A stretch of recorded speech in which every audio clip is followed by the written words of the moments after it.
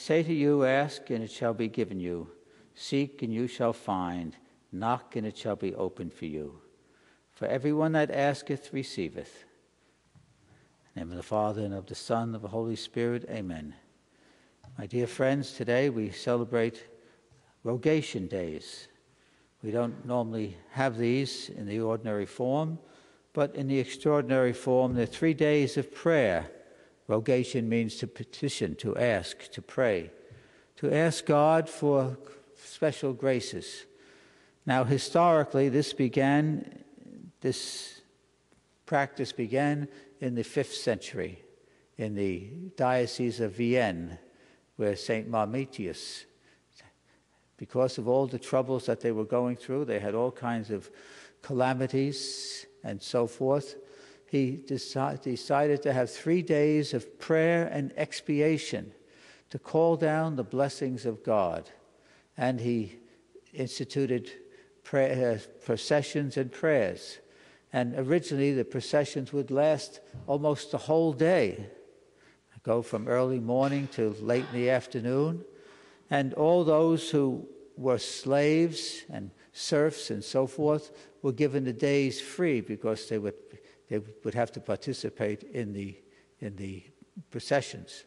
And they would chant the prayers from church to church. St. Charles Borromeo reinstituted this practice in his churches in the Diocese of Milan in the 16th century. And he would go to 13 churches on Monday, 9 churches on Tuesday, and 11 churches on Wednesday.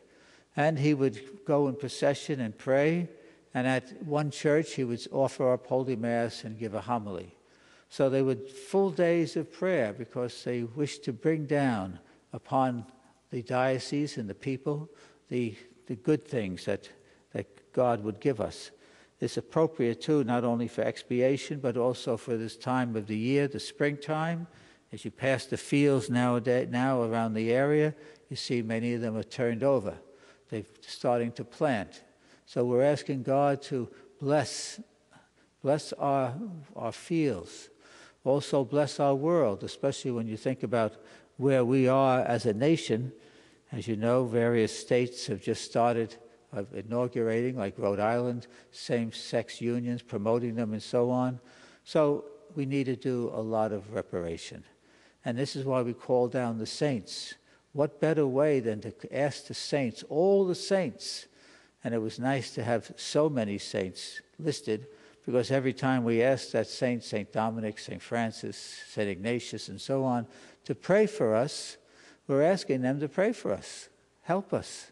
We need a lot of help, all the holy martyrs, all the doctors, all the virgins, and so on. So this is a wonderful time for prayer. And it's just a little more, gives a little more time for the Mass, but that's not so bad. We're not going any place. As I said, in the old days, the slaves would have a free day because it would take so much prayer. So this is a wonderful thing. Today's first reading also reminds us how we should pray for one another. And that's what we do on Rogation Days. We pray for one another. Pray for everybody.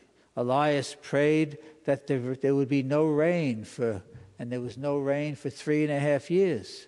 And then he prayed that there would be rain, and there was rain. And so we pray for all those people that we know in our lives who need conversion.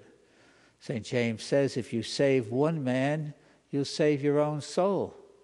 And who knows, the many people that we pray for, we won't see where our prayers are going in this life. God doesn't show us how effective our prayers are.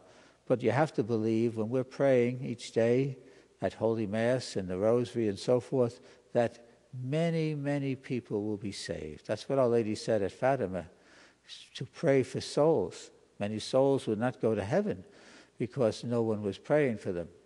She also reminded us of another thing why we have these Rogation Days at Fatima. Men must stop offending God. He's too much offended by sin. That's why we have Rogation Days, to expiate the sins that we've committed in the world. And as you know, our world is filled with sin. And if Saint Mametius offered these days for to prevent chastisements and so forth, what we should be doing is being down on our knees and praying a little more, especially for our world. You've got to believe that the people who are enacting these laws, all these politicians capitulating to the popular requests for this kind of stuff, same-sex marriages.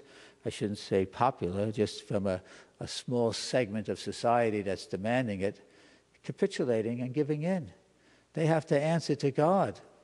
So we should pray for them, because it's going to be a very serious thing. As you know, the Lord said, if you scandalize one of these little ones, it would be better for a millstone to be put around your neck and you be thrown in the sea. All these politicians are scandalizing us. How can they do these terrible things? Right? So we should pray for them, because what's going to happen to them if they don't repent is going to be worse than millstones put around their neck. And we see in this gospel how we pick the gospel, especially we're asking for prayers, and we see if a man gives help to somebody because he constantly asks and persevering, he doesn't want to get out of his bed and give him anything, but the man keeps on knocking on the door, and just to get rid of him, he'll go down and answer the door. How much more a God who is so good, how he will answer all of our prayers, right?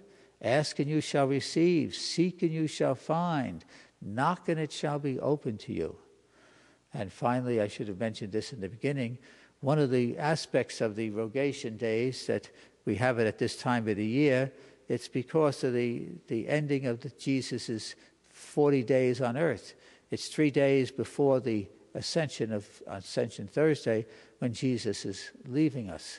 So the Paschal joy that we've had for these 40 days to have Jesus with us was tinged now, these last 3 days, with a little sorrow, because Jesus is going to ascend into heaven. And of course, in these Rogation Days, in the early days, they would do fast and abstain, days of fasting and abstinence, to also call down the grace of God. They would not have meat, and they would eat. Charles Borromeo, when he was saying he would have only bread and water during these 3 days. 3 days of fasting, abstinence, and prayer to bring down the blessings of Almighty God. So let's carry on that penitential spirit as we have a little sadness. The Lord is going to heaven, and he's been with us for 40 days. And we're sad because he is leaving. He's no longer here on earth. But of course, his ascension, as we know, is proof that we too will ascend into heaven. So there's always that joy that we too will someday be with him for all eternity.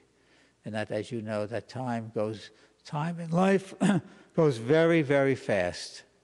And we need to realize that. And as St. Francis says, while we have time, let us do good. Let us pray and sacrifice for our church and the people in the church, united with one another. Because when we pray in union with the church and we pray together, as we said, the Litany of the Saints, we bring down many blessings. So on the whole church and all of those for whom we pray. May the Lord bless you.